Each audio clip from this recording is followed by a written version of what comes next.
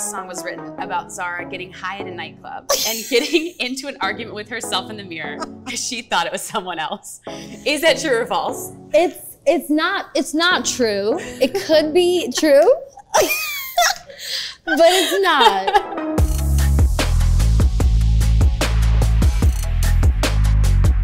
Hey friends, it's your girl Emily Curl. We're here at our iHeartRadio studios in New York City, and we are hanging out with the one and only Zara Larsson is here. Can we give it up for Zara? You do have a really good cheering crowd today. Yeah, we do. It's so good to be here. Thank you for having me. It's so nice to see you because we were just talking before this. We've done so many Zoom interviews, yes. fan versus artist trivia, catching up on songs. This is our first time actually meeting in person. Yeah, it's really nice to see your face. Yes, you too. And I hope we see a lot more of you coming out because we have a lot of music here. Absolutely. Can't Tamer is out now. First and foremost, congratulations. Thank this you song so much. is such a bop. Your fans are loving it. Thank and you. I feel like we're seeing a new era of Zara. Yeah, it is a new era. What era are you in right now? I think it's still like a little bit of mix of everything coming up, but this one song, Can't Tamer, is so fun. It's so energetic, and it just has it gives me a boost of confidence when I listen to it and when I sing it. And I think that's just what I want to embody this whole year and this whole era is like unapologetic, confident, someone who wants to have a lot of fun and just like enjoy life. And we need that. We need that. Yeah. Let's talk about the music video for a second too, because we open with two different Zaras, right? We have the We duality do. of the Zaras. Yep. Is that kind of like attuned to your life right now? Like, was that a metaphor for you?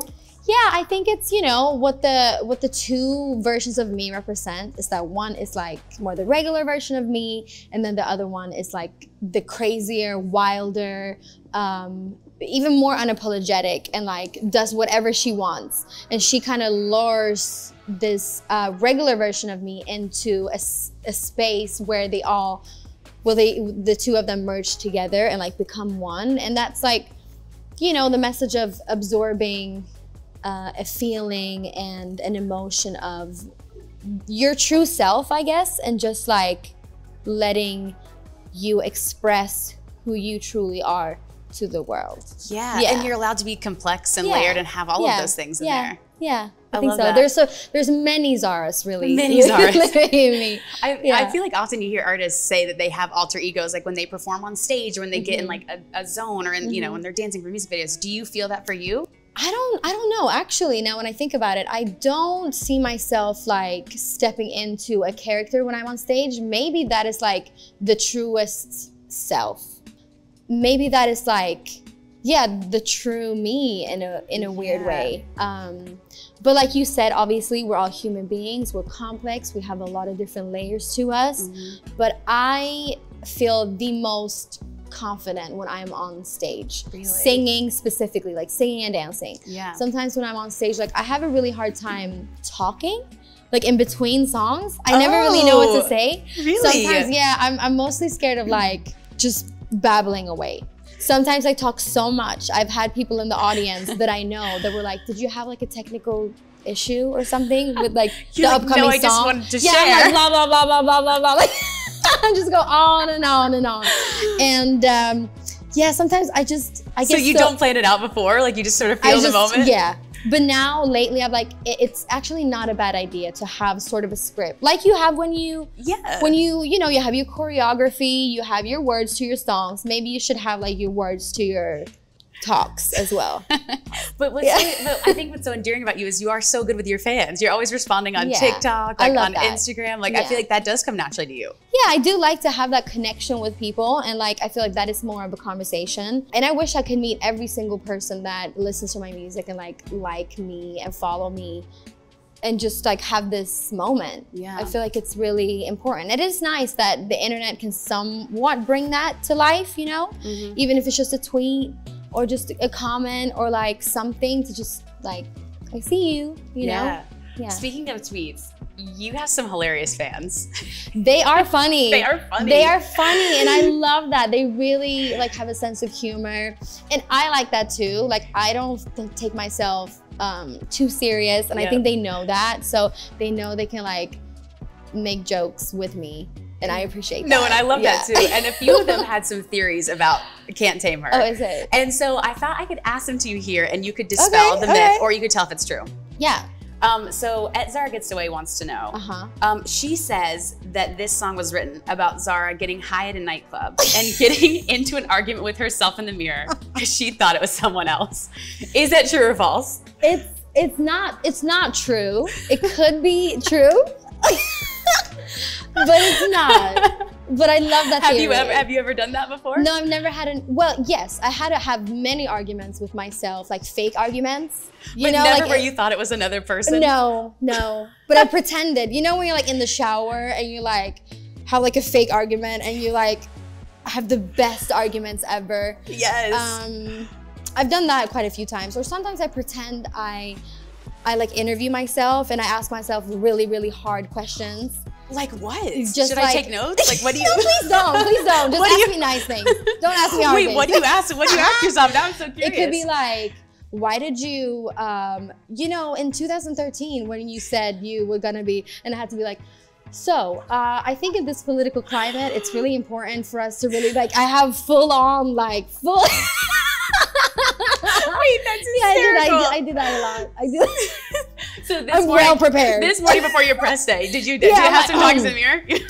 So basically, what I've done with the songs, it's like, I'm entertaining myself. Wait, that's yeah. I think all of us do that. No, we do. We like totally a little do. or like you know, you think back at an argument, and you're like, and you I should have said that. Yeah.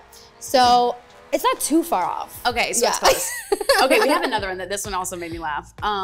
So we had another fan speculate that the video, obviously it takes place in an elevator at the beginning. Speculated that this video came from you being caught hooking up in an elevator.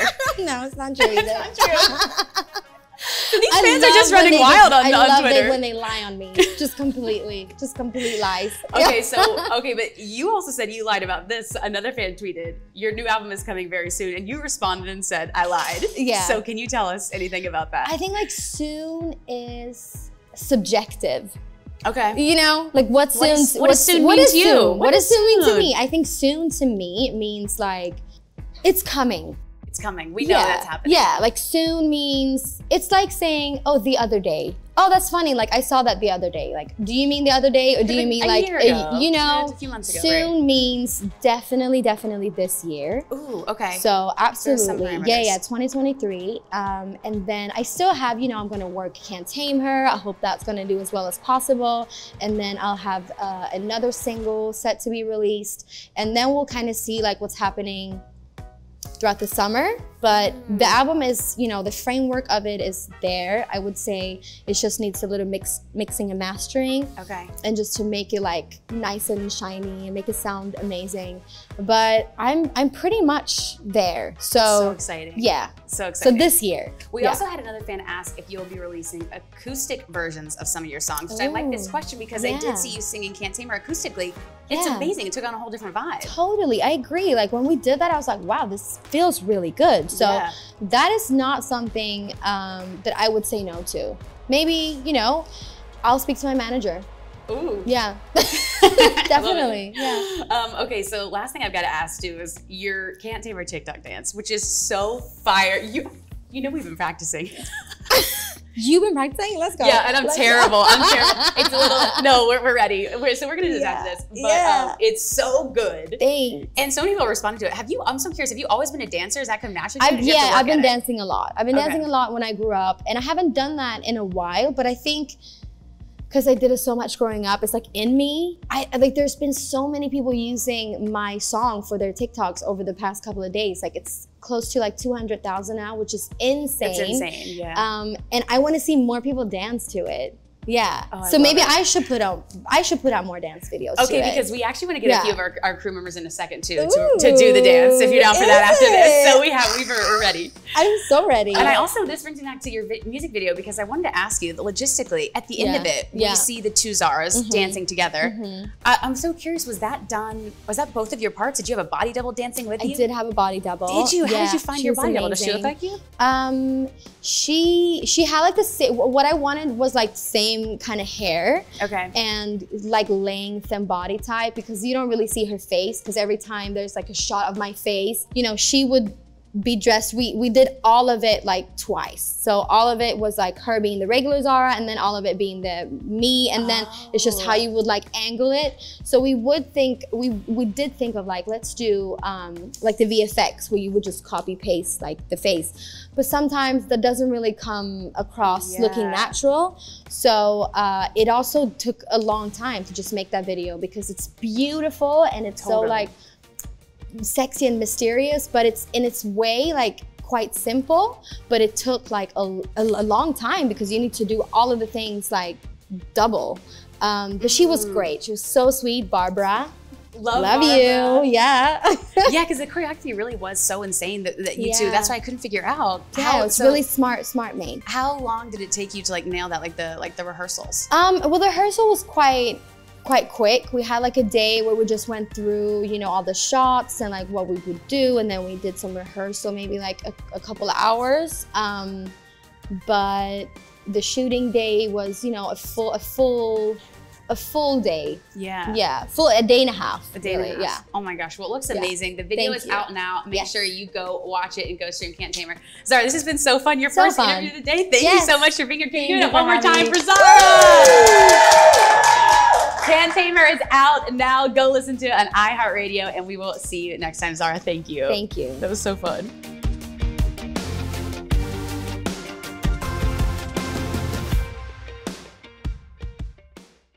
Hey guys, thanks so much for watching. Did you like that video? You can check out more over here. And don't forget to subscribe to iHeart right here.